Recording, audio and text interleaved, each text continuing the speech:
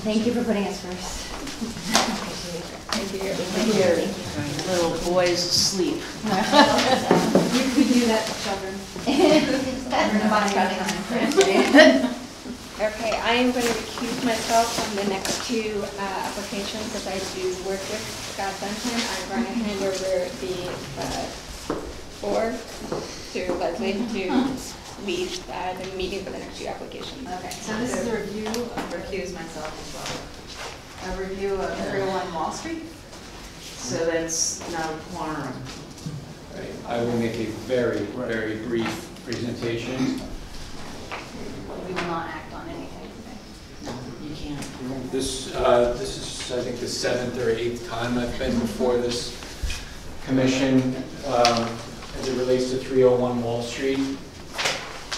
Tonight, I am here making a presentation on the applicant's request to install two very small lights on either side of the John Street door. The door has been installed. That was approved by this commission about 2 years ago. There's a photo simulation that shows the two lights and a cut sheet on the proposed light fixture.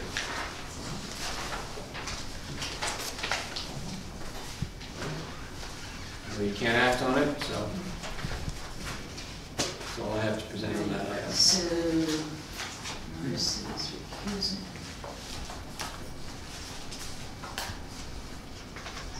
Okay. So then we'll move on to 203 Wall Street. Another very brief presentation. Also having to do with lights. The applicant would like to uplight the facade. There is a cut sheet of the proposed fixture. The sidewalk would be lifted. The fixtures would be set in the sidewalk. The fixture, and then of course the sidewalk would be replaced. It's a mishmash of concrete and bluestone. Where there's bluestone would naturally go back. The fixture that we're proposing to use is nice in that it has an adjustable beam spread. If you turn to the second page of the cut sheet, you can install the fixture and literally dial it so that the beam spread gets adjusted. You can also adjust the lumen output. So if it's a little bit too bright, you can dial it down. So I purchased two of these fixtures so that we can hot wire them, if you will, to a cord and plug, take them out in the field at night, decide whether they want to be 14 inches off the facade or 16 or 18, and whether the spacing wants to be 3 feet, 4 feet, 5 feet, 6 feet. The fixtures just arrived. We'll do that mock-up and come back with a site plan, making a very specific request based on an actual field condition test. So that will show your placement layout. Yeah, we'll do it in the field so that we get it so that it's nice and even, so that you don't have puddles of light, you get a nice wash on the facade. The proposal is to illuminate both of the facades on the street. Julie, are you recusing yourself on this one? Yeah, am I supposed to step away from the thing? You were never. All right? All right. See you next month. Thank you for your time. Have me on for 4 or 5 applications next time. So we did that. Yeah, but you just need to, just to.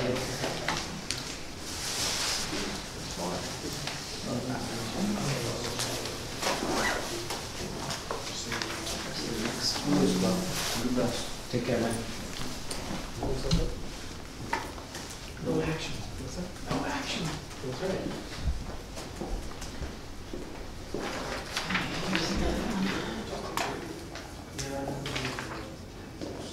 Alan,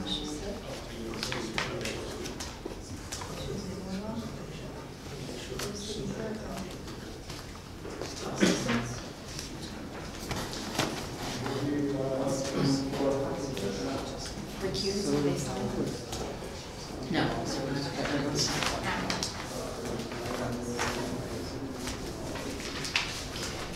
Let's see. It says table on the top. Oh, stable.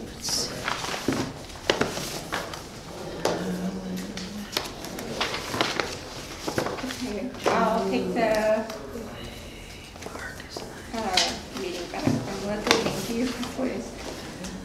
Okay, so next item on the amended agenda is discussion of concerns for lead agency letter regarding the Kingstonian seeker process.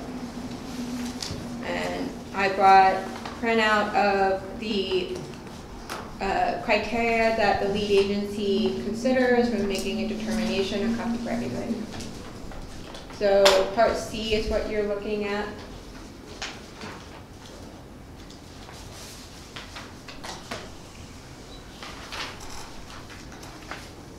Can I have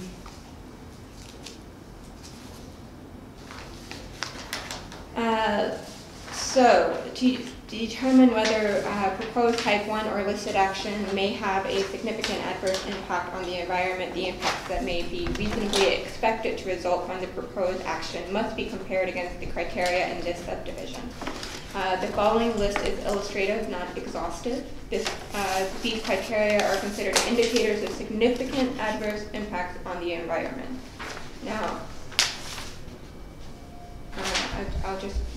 I don't really want to read all of them, but basically substantial adverse change in existing air quality, ground surface water quality, traffic noise levels, solid waste reduction. That item doesn't really apply to our purview.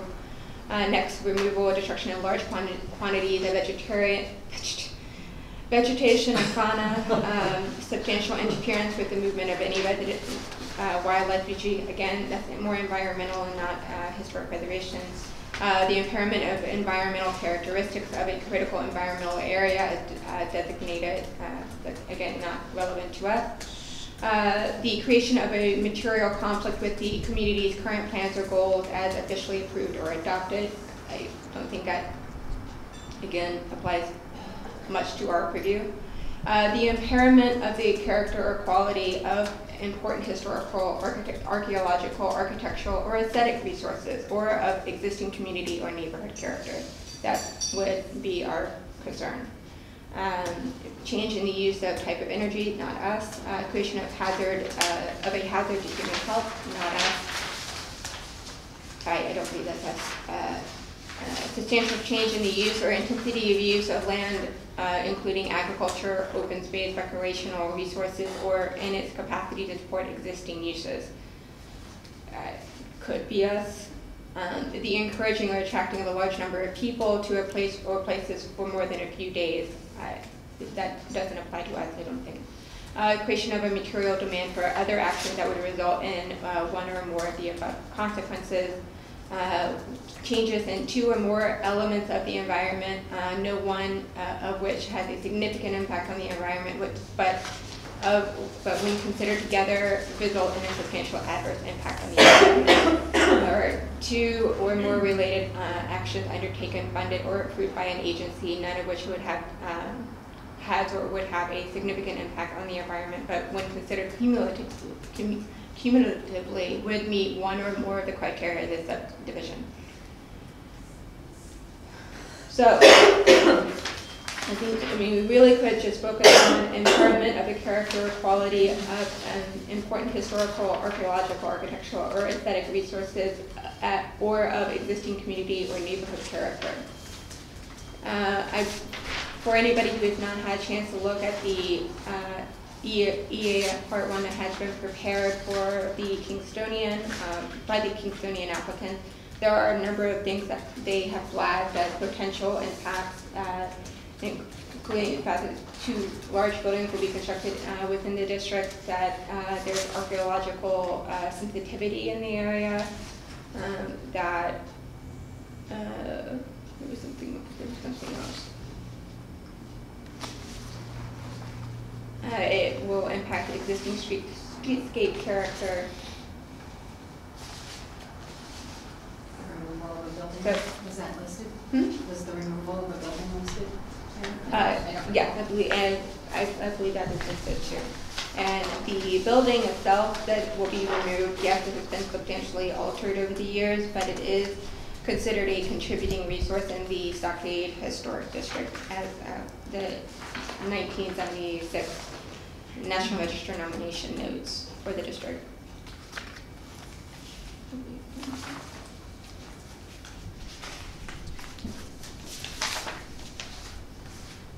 So,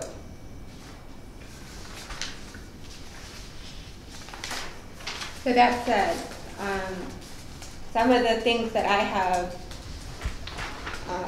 made note of when, after viewing a full presentation of the, hold on, let me back up and say, may I make a motion that we just move ahead with discussing our interests and concerns as an identified involved agency in the secret process for the Kingstonian, and that such interests that are discussed tonight would be summarized in a letter written by Mark and myself and submitted to the lead agency, presumably the planning board, for this project. Do I have a second? Julie seconds that. Okay, so with Julie seconding that motion, I open up the conversation for discussion among the commission about concerns related to this project that would be addressed during the secret process. So some of the items that I have, identified is that the project site has the potential to yield important information in the history or prehistory, such as evidence of the former presence of the stockade, which crossed on or near the site, or other previously unknown archaeological resources. So within the project area, 500 feet of the project area, the stockade, existence of the stockade was found on Clinton Avenue in 1970. It's not known if that would be found on this site. It's a possibility. That this project involves the demolition of an existing architectural resource in the Stockade Historic District, and the applicants may seek to replicate this resource, which has the potential to create a false historical record. That this project involves new construction in the Stockade Historic District. Potential impacts include those that are construction related, such as falling objects, vibration from blasting or pile driving, dewatering, flooding, subsidence, and collapse. The project's close proximity to architectural resources are the Senate House and grounds and the John Tremper House at 1 North Front Street may negatively be impacted by this if proper precautions aren't taken. Additionally, new construction may impact the visual context of the district, including architectural components of the district buildings in this area, height, scale, proportion, massing, penetration, ground floor configuration, style. It can impact streetscapes, skyline, landforms, openness to skies. The project may also impact the visual context of the Senate House, which is a significant state landmark. And the project, as we understand it, proposes to change a significant historic landscape feature of the historic district, which is the bluff, an important element to interpreting the district's history. And the National Register nomination for the Stockade Historic District recognizes the following, that, quote, to this day, the boundary line of the stockade are formed by Green Street, Main Street, Clinton Avenue, and North Front Street, and are still intact. Also, amazingly enough, almost the entire bluff promontory forming the perimeter of this area, elevated above the lowland, is still comparatively intact. Therefore, the 3 first settlements in New York State, Albany, New York, and Kingston. It is only Kingston that has that the authentic elements of an original fortification remain. Documents indicate that this log palisade was in existence until the early 18th century, having been kept in repair as protection against later Indian raids. While this area at present is surrounded by commercial development, aerial photography has recently indicated the existence of outlines suggesting that the angle itself may as yet be relatively undisturbed. This area forms a sharp bluff, and this may account for its preservation. So does anybody have any objections or additional concerns or modifications, anything I I set. I can reread my notes. Any other impacts? We have construction-related impact, we have visual impacts, demolition, community character. Those are the main concerns. Hmm? I think those are the main concerns. Okay. I mean, to be clear, that our concern is addressing it to the lead agency, presuming that's the planning board. It's not to say that we are opposed to the project, it's just that we have these concerns, and a thorough seeker process would be that due diligence to ensure that, you know, all mitigating impacts are taken. All impacts are mitigated. You're to the greatest gonna extent have possible. that by the 18th? Hmm? You're going to have that letter prepared by you and Mark by the 18th of Yes. March? Yes, identifying, basically summarizing Okay. what I just said. Okay. Unless somebody has. I have a question, Marissa. Do you have archaeology covered in case in excavation something? I is, did say that the yeah. project site has the potential to yield information important to history or prehistory, such as the existence of the stockade and also or other previously unknown archaeological resources. I guess I'm just looking for, is there a process that we want to, describe if something is, I will say Yeah. that they've engaged Joe Diamond, who's a doctor of archaeology, and he's working on the project right now. I think at this point, So, for this general letter, we can be broad in our Yeah, concerns. I yeah. don't think we needed, okay, we don't know. I know, We, yeah. it has been in. Well, it's good to hear that they're working on this. Yeah. That's And Joe great. Diamond is great. Yeah, I do think that we as a commission support the idea of development on this site. We just wanted to be at the highest quality that it can be. So, that said, do I have any other comments, objections to Mark and I crafting a letter that summarizes what I just stated?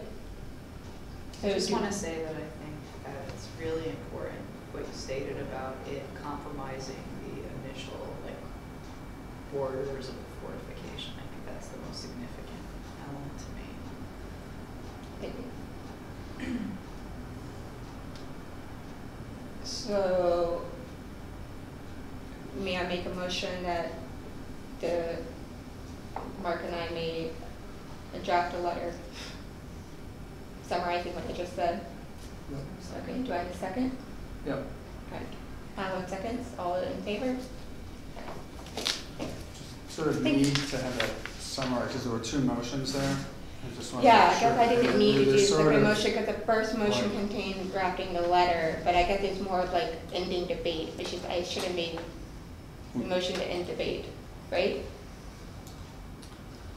no, I think you're fine. Okay, all right. There were two motions, though. There were two motions. Yeah, I guess you can eliminate from the first motion the part about Mark and I, as officers, writing a letter and just put that in the motion. That was, The second. The second And then what do we put in the first motion? yeah, that sentence that we put in the first motion about Mark and I drafting a letter. That the commission gives authority to Mark and myself to draft a letter, put that in the second motion. Okay, The part but what's in the first motion? The first motion was opening it up for discussion. Oh, okay, all right. So then I'm signing which one? Yes. Which one? The first and both? Yeah, Both motions? yes. Okay. And then one other minor thing is the Ulster County Historical Society. Not minor, but Leslie explained what that is. So the Ulster County Historical Society is putting on a preservation expo, and it's intended to be an educational, informational session for new home buyers who live in historic districts in the region, not just in this area, and for people who do work that represent individual trades are going to be able to be on hand to answer the public's questions. So The expo is March 30th for the Ulster County Historical Society's first preservation expo. They've planned a full day. It's free to the public. There'll be information sessions all day. Francis Gubler from the Preservation League will talk about New York State rehabilitation tax credits for historic properties. There'll be another series of presentations. Those are still being finalized right now. But the plan is that the public can come and find out more about historic districts in general, how to start researching their house or another historic property. As I said, the representatives from a variety of historic building trades will be on hand to answer questions, general trade related questions based upon people's houses. And then on the topics of historic plaster, masonry, timber frame construction, barn and wood window restoration, antique door hardware, and more. So we will be adding sort of more items to that expo. That we were asked if we wanted to have a table at the expo. There will be other preservation boards who will be attending just to help members of the public learn more about historic districts if their house is in a historic district. It's free for us to participate. It's free for anyone to visit, and it's free for all of the people who will be giving demonstrations. So, Where is it taking place? Yeah, where is it? Oh, yeah, that would be helpful, wouldn't it? It's not happening at the Bevier House, which is Ulster County Historical Society's house museum, because there's not enough space. So it's going to be at the Marbletown Community Center. The doors open to the public at 10 a.m. and it's going to run until 3 p.m. So that's on 3564 Main Street, Stone Ridge. Wait, what's the address?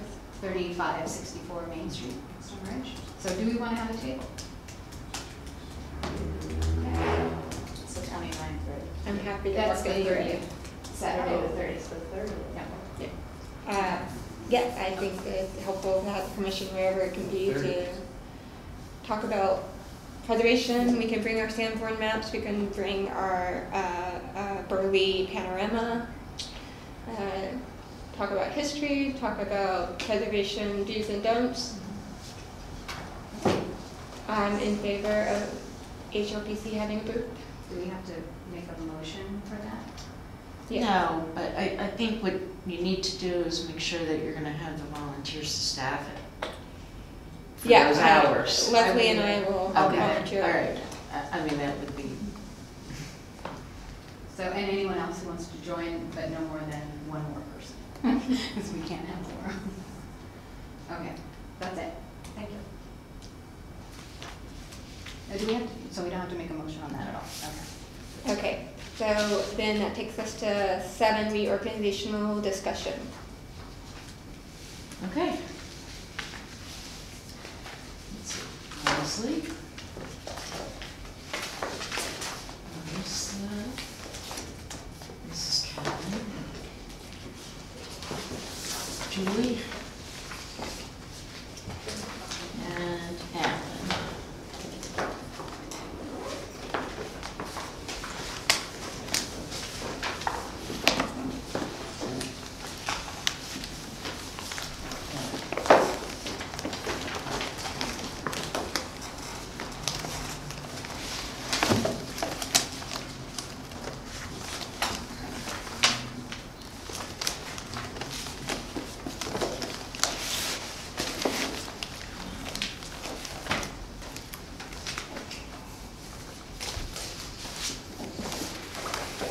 Okay, so the top sheet that you should have is the organizational meeting discussion notes. So we can go through that point by point. And this is items that I have found that after viewing some of the meetings and seeing how things have been gone through, I think that need to be addressed. So they're pretty self-explanatory. All communication and applications will be handled through the planning department. As we are the administrators of the HLPC. So they have to be directed through our office immediately. We appreciate the efforts of commission members. However, having independent and outside conversations with applicants, I'm going to discourage that. They should make us, we are the point. Okay? So that's got to happen first. That communication has to be consistent, and that really then directs itself to our record keeping and our ability to generate agendas and any other communications that have to go out. If you have a question or an issue, call me, email me, I'm available. I'm more than willing to speak with you, but we have to follow city codes. Okay, so that's where we are at. And like I said, independent contact with applicants. You can't do that outside of the commission. If someone approaches you and says, you know, I want to file an application, but I have a question, you can. There's a very fine line there. So you need to direct them first through the department, and then it will be given to the commission members to discuss on a whole. You can't be doing that independently and acting independently on behalf of the commission, okay?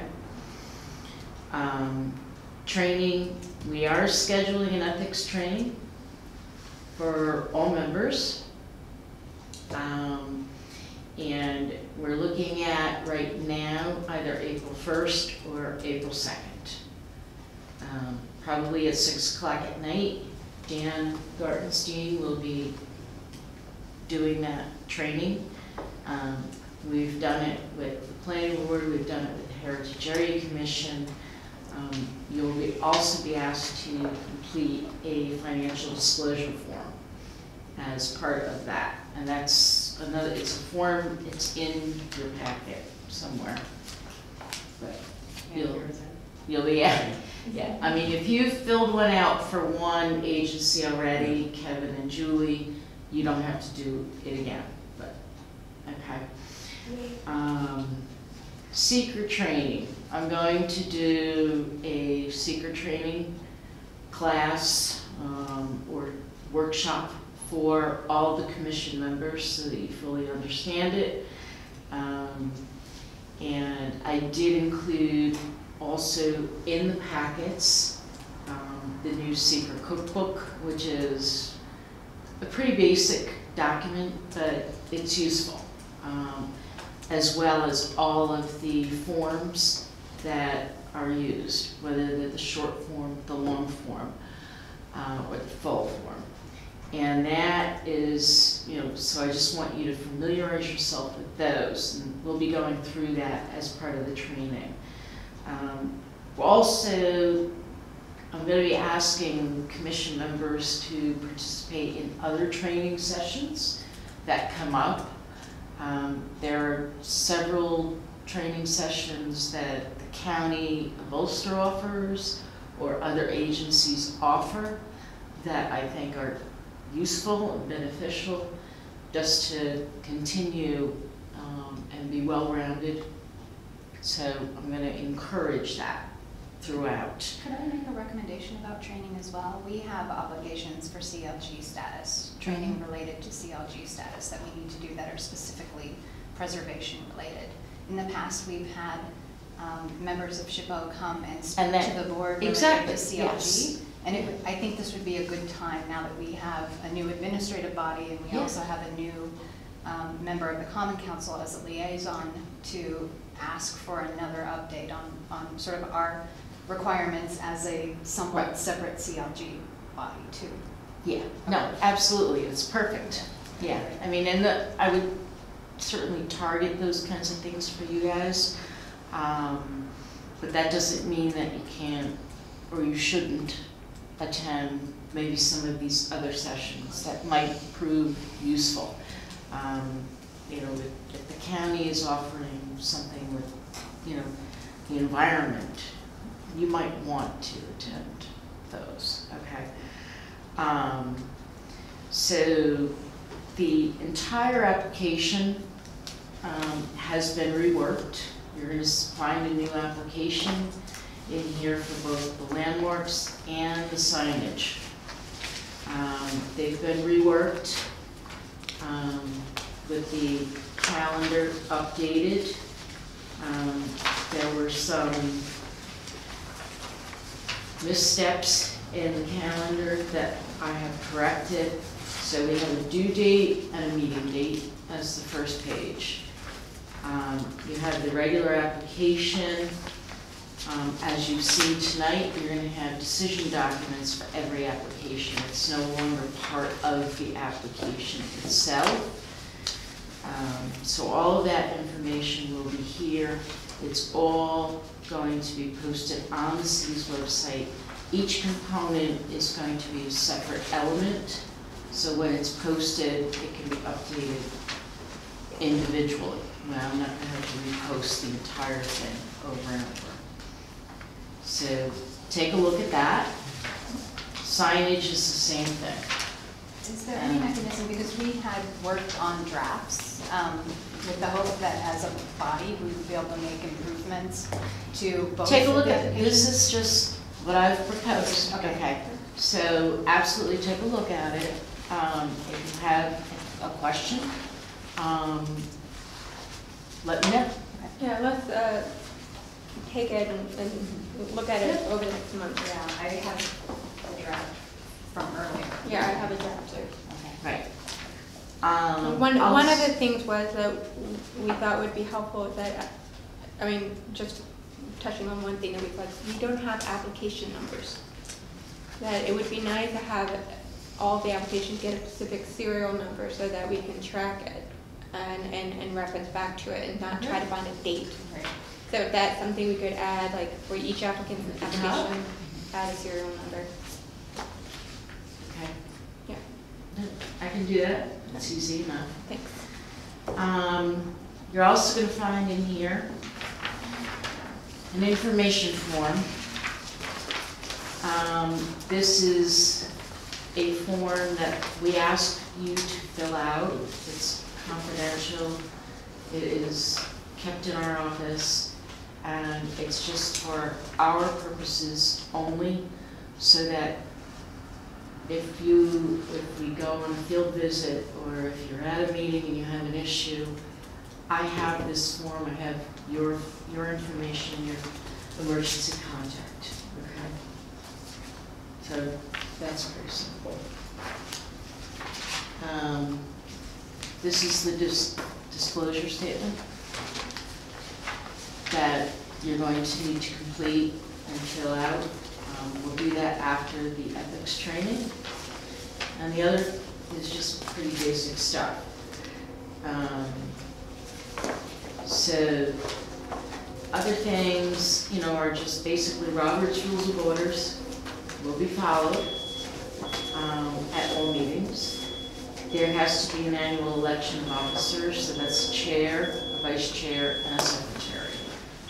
So we'll have to do that annually. I'm presuming we'll probably do that next month. The chairperson shall oversee the meeting. In the event that the chair can't be here, the vice chair will hold the meeting and oversee it. And as tonight, as you've seen, it would be determined by the rest of the group, be it one of the others oversee the meeting. Okay. The agenda is going to be set and published, and that's going to be followed. We have to. We're there now, so can we talk about agendas? If the commission, especially as a body, wants to have something discussed at the next meeting, what is the protocol for putting that on the agenda? It would have to come to me, And and then it would come to me before the commission, before the agenda is set. Okay, so So once the agenda is set, I mean, I sent it to you Because the that's day after what- the meeting, that's after our what last gets meeting. published. I know, but I sent you the items that we had discussed to you the very next day after our meeting, after our February meeting, so I'm not sure what to do. Do I need to call you and tell you what this, I don't know how else I can be. Email is best. But I know, I did. I understand. Okay. I mean, we don't want to be oppositional, we just want to be able to discuss the item publicly following the open meetings law, so that's where our frustration It's lies. the only time that we can talk about the things that we need to talk about as a board Okay. in front of the public, so. Okay. Regular attendance. That's going to be something that's going to be coming up, but there has to be regular attendance at meetings. We will be, I mean, the majority of you do attend. Oh, we have near Near all of perfect. them here. Tonight is a quirk. Yes. But that's going to be a requirement. And, I mean, if there's something, out of the ordinary, I understand. So then, I guess the last thing, I think we covered everything. So take a look at the information, let me know what you think. We have no objection with the communication, fully agree. We were without a clerk for 9 months, so I know, we're very grateful and ready to have your assistance. Just want to make that abundantly clear.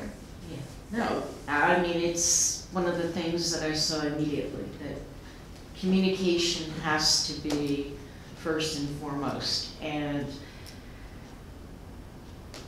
like I said, what cannot happen is that individual members on the commission cannot meet independently with applicants. They have to be pulled through our office. That's the only way we can operate effectively. Wholeheartedly agree.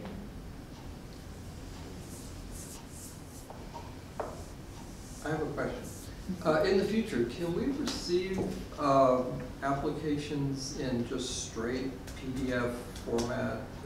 The windmill attachment totally got me off filter. I couldn't open it. I sent them out through PDF. My computer, for some reason, received it as a windmill attachment. I don't, maybe it's, Okay, yeah. because I PDF them here, Yeah. and then that's how I send them out. No. I mean, I actually, Kevin showed me how to save it as a PDF, and then it was Maybe incomplete. Yeah. we can check the email address and make sure we typed in right. Yeah. Something went crazy. Yeah, Okay. I can look at that. Okay. Maybe just the address got typed on.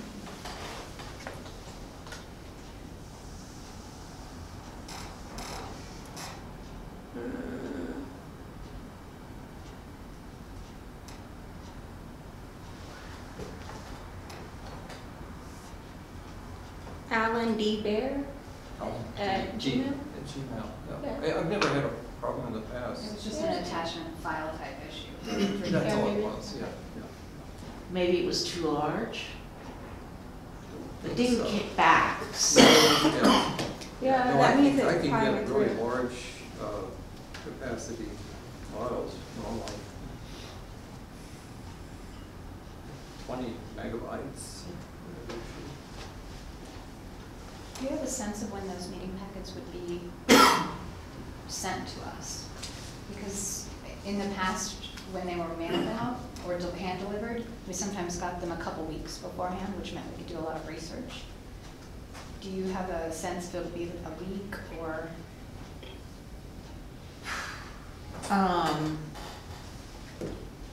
Well, obviously I have to wait till the deadline. So, I mean, I could do it a week in advance. I mean, I try and do them as, That's turn them helpful, around, but, Because a lot of us go do site visits I mean, we look from the public right away at the building. to Okay, help I was just gonna say that. No, we don't go on the property, we look from the sidewalk. So, it just helps us understand the proposal. And then we can also do research in like the CRIS Yeah. system or other places to get historic photographs. Gives us more time. Okay, Thank you. I'll try and turn them around as quickly. I mean, obviously, when we get the applications in, we have certain things we have to do in order to get the agenda pulled together. So, and we want to check and make sure the application is complete. So Scott Dunton had one of the applications, but so was it just, we didn't have any information to go along with that application. So if we're gonna stick with the rules, then that item, that probably shouldn't be put on the agenda until he gives us the cut sheets and site plan for the way the lights are gonna go, any other information we need to understand the proposal. Yeah, I mean, we're in a state of transition. Yeah, no, I so recognize that, no. we'll get there. Yeah. I mean, we haven't accomplished that yet so far. It gets to a goal. It's been a goal Yeah. to have complete applications, so, because otherwise people might feel like we're giving them grief when all we're trying to do is be able to visualize what they're asking us to approve. Yeah, it's like, for instance, the balcony is difficult because in order for us to understand the proposal, I mean, they were giving us a cut sheet of the, Well, what you'll see in the application, the new application, there's a checklist. yeah. So- There's been checklists before, Well, not great. there We'll is a also share check, version there is of a the checklist, and Yeah. applicants are required to check off every single one of them and then sign it at the bottom. So for next month, will you be using the new application, or will you, I'm gonna try and use the new application, yes, because So- the old application still references the Building Safety Division, their phone numbers, and it still has components that I've removed, so. is there a time frame that we can give you immediate feedback so that, You can, yeah, I mean, I'm gonna post it online, but I can, that's the beauty of the way I've developed it. I've developed it so that I have different segments. So I can take one segment and update it without having to change everything else. And then when an applicant goes online, they just have to print out all the different pieces. So, since we're talking about application, I mean, this is just a mock-up we did, or I did on my own, shared it with everybody, but it's based on, it's all development information that we need. But it most importantly, like, gets to the heart of what the application is. Like, Okay. And, it also allows staff comment box up here, date that the staff received it, and the application ID, which would be really helpful.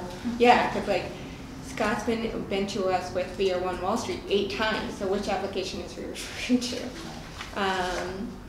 Additional information that we have, like, that applicants didn't know that they needed to share with us that was helpful, like, if they're going for a historic tax credit project, that helps us evaluate the building. We know that they're going to be working with SHPO. Okay. Yeah, that wasn't in the old application at all. No. Also, like, information about the applicant, about any architect, engineer, and the property owner, making sure that the property owner is signed off on that. I think you're gonna find a lot of that Yeah. in the new one. So, well, let me give you this copy Yeah. too. That would be great. We have a very simple checklist for, I mean, literally you have to check in the boxes, and then this was carried over from the old application. And then more space to write a decision than what we had on our old application. So, Okay. Thank you. That's the pile. okay. So there's, moving on to the agenda, you had budget overview? Yeah, the council, when they adopted the 2019 budget, also adopted a fee for HLPC applications. Oh, really? They were never collected until now. So, I'm collecting them. I think we're up to $150 for the 3 applications tonight. How much is the application fee? $50. $50. Well, maybe that will encourage Scott to bundle all of his stuff into one. So, doesn't we're, discourage people. you know, I do have a communication into the council to add a revenue line. So that will assist in offsetting some of the expenditures. So Definitely. that's being done. Thank you. It's a good thing. There's a lot of work that goes into Yes. My only These concern reasons. is that we have a hard enough time sometimes getting people to come and not feel like a preservation responsibility is an undue burden on them. Yeah. So I'm wondering if there might be a way to take some of that fund to promote the fact that people can come here in advance of doing any work and talk about their project. I don't think a lot of people know that they're able to do that in advance. I think that's going to naturally happen, and we do this quite often with the planning board, where if an individual is not quite ready to fill out and finalize a formal application, they're allowed to come for discussion purposes only. And that's, I think, the same thing that would happen here, and that's the way I would treat it. And we've done that in the past, it's just that I don't know that the public knows that they can come Well, to I it. think having a body and an office to go to that will address that is going to make a big difference. Yeah. And one of the things we'll be doing is updating the website. I'm going to be doing that. So I can give you text for that too. We had ideas for different pages and content. And one of the big things on the webpage can be, you know, applicants who are considering restoration or work to a historic property in a historic district or an individual landmark can come to Landmarks Commission at any time to talk. And Well, And the other formally thing discuss is the plan. that, you know, under a previous CLG grant, there were those brochures that were done. I think for the most part, they're still valid. I don't know that they were ever distributed. We have Oh, we lots know of they're them. not. yeah, they were. We We have- know Tommy has cases of them down at the building. I know, And I then, know, they you know, want to bring we them all to have- my department, and I'm like, I don't know where to. Or just He was deliver bringing them you to guys. us. It's Yeah, just we that all have it's one. just Yeah, most people to get bring their them to me. information online now and not in printed form. So. I mean, Well, they are online. They're great for the events that we go to, They're but great for rest stops. Yeah. I mean, we'll take them to Right. the Ulster County Historical I think, Society. yeah, I mean, I think it's just a matter of making sure that they get distributed. I mean, they just sat in cases, cardboard cases. Yeah, it's just that when most people, when they are considering a project, they just want to go online to find that information. And well, they all are online, so, So it's just. and they can find them there. But some people like, you know, Yeah, there have been applicants. They that like paper. Appreciated those brochures. you yeah. can hand them out with every application. Yeah. Well, that was the idea. Yeah. Friends of Historic Kingston has been handing them out. We give them a lot of them. The other thing that never went anywhere was the historic district maps. Yeah, That would be broken out. really- We didn't have anywhere to go with them. Right. So that's another thing that we haven't used them officially because they're not adopted, but, But they were from the engineer? the city engineer? they're based on the engineer's map and it's just extracted for each district on format on a page. I can share that with you. Obviously, like, it would have to get approved. Did the county do that? I think the county did that, right? No, this was the city district's map, and the engineer shared me the map of all the historic districts. And so here's an example. So I just basically took that and blew it up Okay. as a very easy to understand, boundary map, whereas the old one had a aerial view photograph, and it was, you couldn't see the streets very well. Right. So we haven't used this because it's not official. And the county map had a lot of known issues that we had to sort out at the Conservation Advisory Council. I know the county did a bunch of stuff. Yeah, that was all, they were using an incomplete landmarks list. Okay. And then you have the problem with the parcel viewer with the unidentified parcels. They Right. lost Quartz Mansion, for example, 9 acres, Yeah. disappeared off the map, yep. It was just the street names are on there. Okay. All right, so.